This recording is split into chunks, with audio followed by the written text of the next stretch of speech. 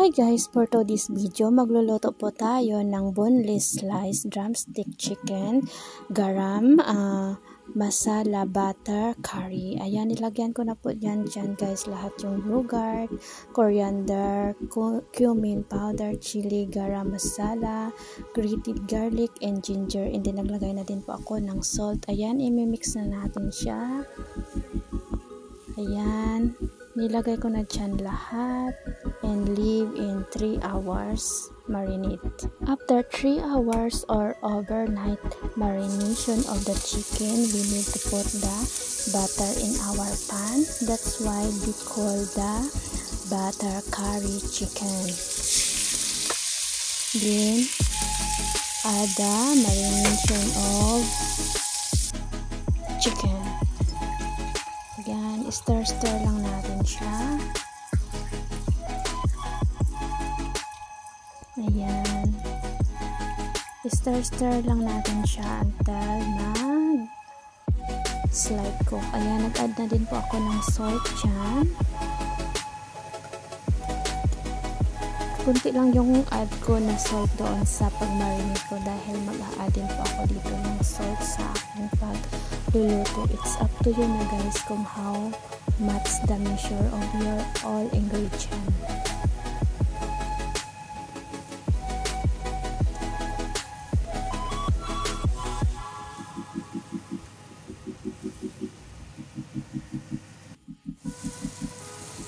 Ayan na po siya. Ayan. Kinukuha ko po yung kanyang sauce para hindi po malanta yung ating chicken dahil gusto po nila ni ma'am ay hindi siya maluto masyado. Ayan, nag-add na po ako dyan ng butter ulit to stir fry our fragrance ingredient. Naglagay ako ng tomato, onion, and garlics. I mix all together and then I stir fry until fragrance.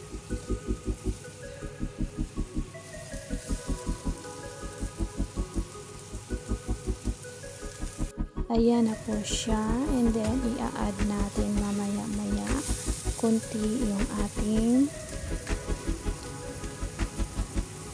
tomato paste. It's up to you guys how much you need to put, but for me, I never measuring. I just only measure in my mind. Then I add the coconut. This is only very fast guys because we use the boneless chicken. If we use the chicken have bone, we need to take more time to cook the chicken.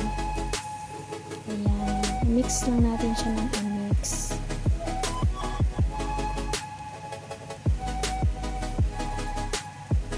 Ayan na po siya.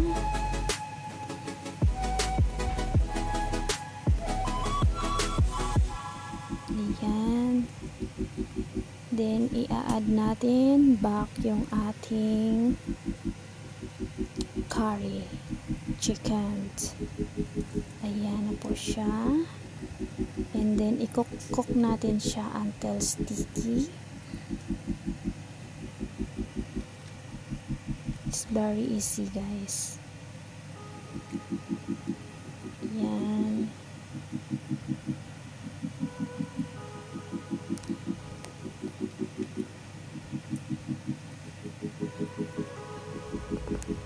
Ayan, stir natin siya habang really slow cook natin siya.